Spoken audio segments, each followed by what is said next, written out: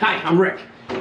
You saw me the last couple of videos I did was trying to get some snow plowed this year, and we actually had a very mild winter, and I was only able to get that one video in, actually two that I did back in early December when we had that 8-inch heavy snowstorm. Anyway, it's now early April here in northern New Jersey, and I got a feeling that the weatherman is probably going to be right. We shouldn't see any cold weather again for a while, at least where it's freezing and any snow.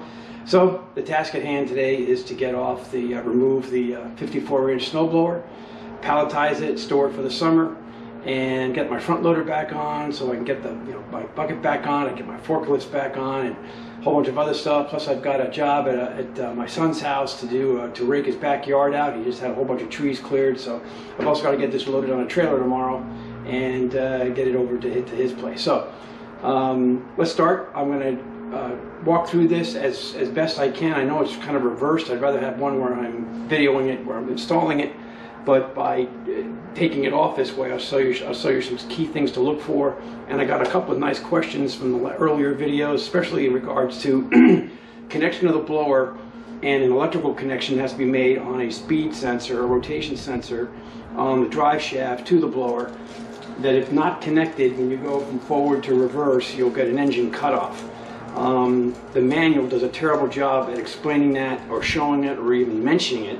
I found it by accident only because the dealer had installed the blower on my previous 1025R, and when I removed it, there's this electrical connection and a three-wire plug that just goes into each other. So I was aware of it because this one I got shipped separately and installed it here like last November, Thanksgiving or so. All right, so let's get started, and we'll get this thing on. I'd like to hook up a battery tender to it while it sits here. Again, with the snowblower on it, I typically don't start this thing by maybe 2 or 3 weeks if it doesn't snow. So I always think it's a good idea to keep a battery tender on it. Keeps the battery at peak charge and ready to go when you need it. So it's just very simple to undo. Obviously, just take off the black and negative terminals, take them out,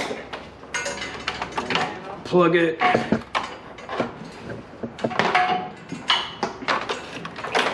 And we're ready to go.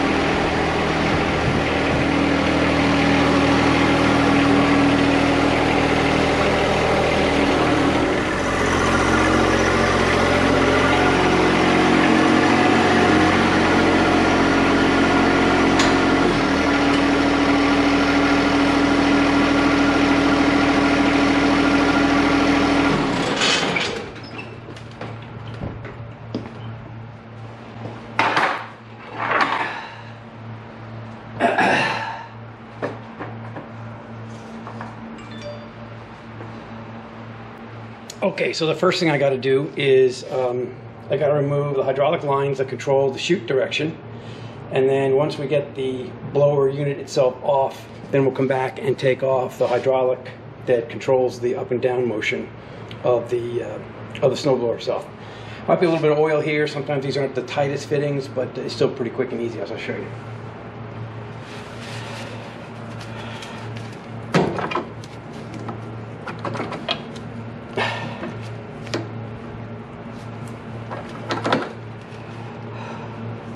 First, you want to make sure you got the right ones disconnected. Let me just check. Line check here.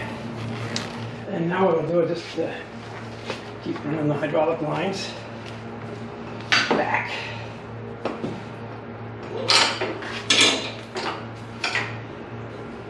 I put the caps on them, so 1, 2, caps are on. And then just for storage purposes, just wrap it on the chute. I'll later put twist ties on this so it doesn't unwrap after I get it onto the pallet. Right now I'm going to get it just on the dolly to move it around, make it easy. It might be a little tough to see. This is strictly a slip locking collar that you pull off from the PTO shaft. But I'll do that right now to slip it in, and you can see it just pulls right back. And it's basically detached. There's a little hanger here for it that will hang this drive shaft in once we back the unit away, and this gets stored in this holder when you're not using it. Okay, now that we got the hydraulic lines off, there's just 2 pins on each side that actually release the blower itself from the lift. This is the one on the right side, and then this is the one on the left side. And it's got a little groove in there so it can lock it, keeps it open, keeps the pin away. So now the unit's free.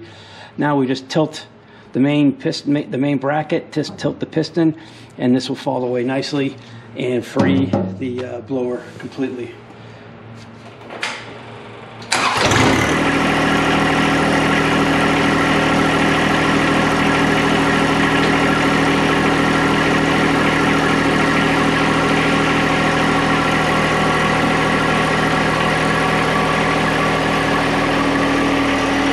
Okay, so now that we got the blower unit separated, we're going to take off the main lift hydraulic, this bracket, and then there's this upper retaining bracket that holds onto the hydraulic bracket. First, we're going to disconnect the hydraulic leads from the distribution manifold.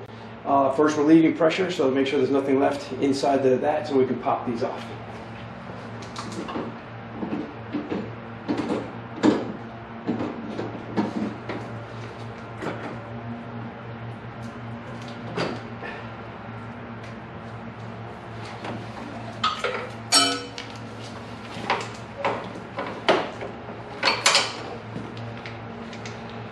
For right now, I'll just leave these right here on the tire. But again, make sure you put the caps on. Keep the dirt out of those nozzles. Okay, the first thing we're going to do is we've got pins, just like before. Move them over and lock them, left and right side. Hold them up. And then we can, from this point, lift it up. Very simple. Comes off as one unit. And we'll put just wrap the hydraulic lines here just temporarily. And we'll move this out of the way. Now what we have is the lower bracket. This is a PT shaft holder coming from the PTO mid location output from the tractor. First thing we got to do is disconnect the PTO shaft. And then we can lower this and take that whole assembly out. Okay, here comes one of the fun part of the jobs. Is again the same sort of thing. Grab a hold of the shaft, got a locking collar, pull it back, and it will disengage. There you go. And you push it forward a little bit, and it comes off. So there you go. All right, now it's ready to come out. And again, look, what I'll do now is take off the front bracket, and I'll clean this up. I'll come back later and clean that up too, and put a little bit of grease on there for the summertime. Okay, so now what we have left is the lower support bracket. This holds the PTO shaft coming from the mid PTO offtake drive from the transmission. I leave the PTO shaft with this bracket as one unit initially, and then I'll separate the PTO shaft from this bracket and store separately. The reason for that is I like to keep the PTO shaft, especially with these spline fittings that are greased.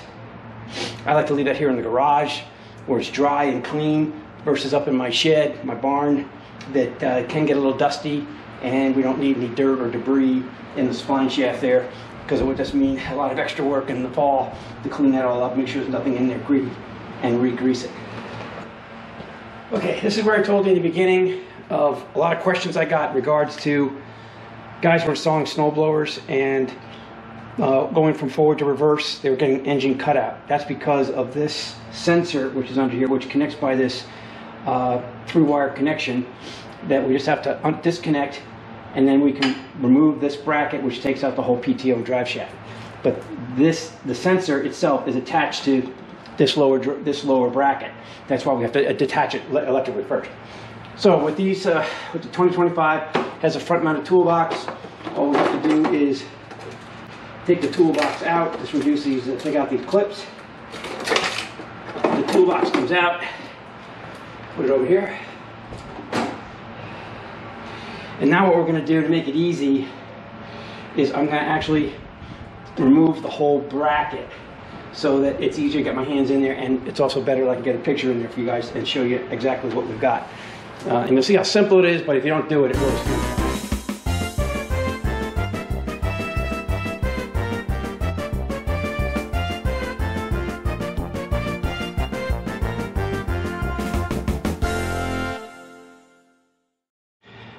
Okay, this is the plug that you have to disconnect. Whoops, right there. Okay, just got to break that apart, and then this lower bracket can all come off. All right, so I'm going to take that plug off, and I'll get right back to you. Okay, so what I've done, let me get a shot this way if you can see it. I've taken the plug apart. This part stays with the tractor. I'll have a cover that I put on that, and then this, again, I'll cap, stays with the lower support bracket. Okay, now that I've disconnected the rotation sensor, speed sensor, whatever you want to call it, I've taken off the simple clip ring here that holds this retaining bar. It really doesn't hold much weight, but you do want to hold on by the back. So it will drop down, and then you just lift it up. Lift it out, there you go. It falls away. This stays with the with this. All right. Slide this out. Now, the other thing I'm going to do, I'll move the camera a little bit here for you. Okay, so what I'll do now is I'll remove the whole assembly. I'll remove the PTO shaft from this forward mount and bracket later, and then store this here, and this will go on the pallet that'll have the other parts go to. So it's just a matter of sliding this baby out. Okay, so now what I'll do is, this is a cover plug for the cover for what goes on the bracket itself. I'll reattach this. I typically then, no, actually, I'm sorry. This is the one for here. I've got another one for there. But this is just a dummy cap that they've given me. So what I'm gonna do is insert this here, and then we'll put the bracket back in for the toolbox and reinstall the toolbox.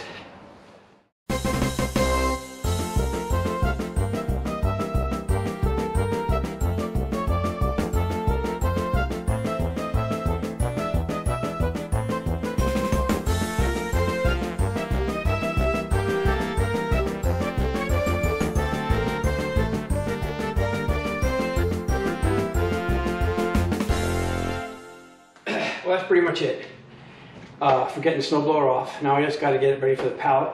So as you can see, this bracket remains, but now it's clear, and you'll see later that I can put the loader back on, which gives me the use of my bucket and my forklifts, which I'll need, the forklift, which I'll need to bring the pallets down, to put the snowblower on a pallet, and I put the upper and lower brackets on pallets too, haul them up to the shed, and that's about it. I think I will show you how I reconnect the loader.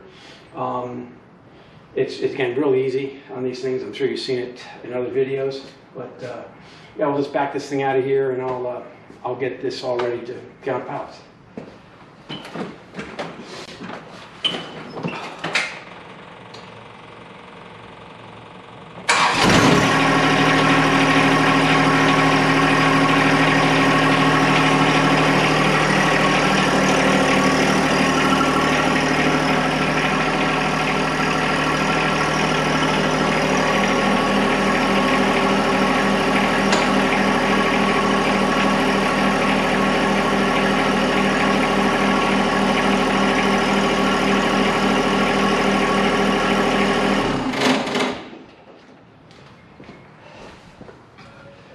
That's what I gotta do.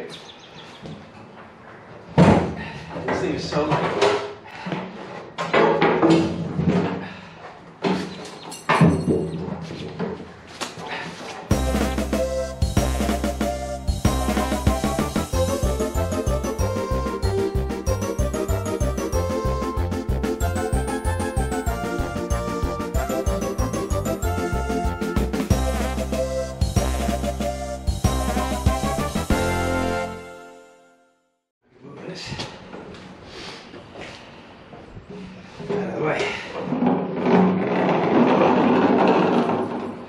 Okay, this tends to be a little convincing to come out.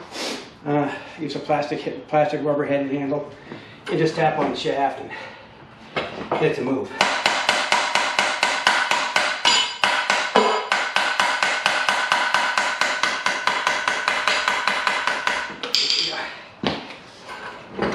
And separate it. Voila. Okay, this will go here. Can I palletize it later? And then the drive shaft, which is here, front end, back end, I'll leave here in the garage.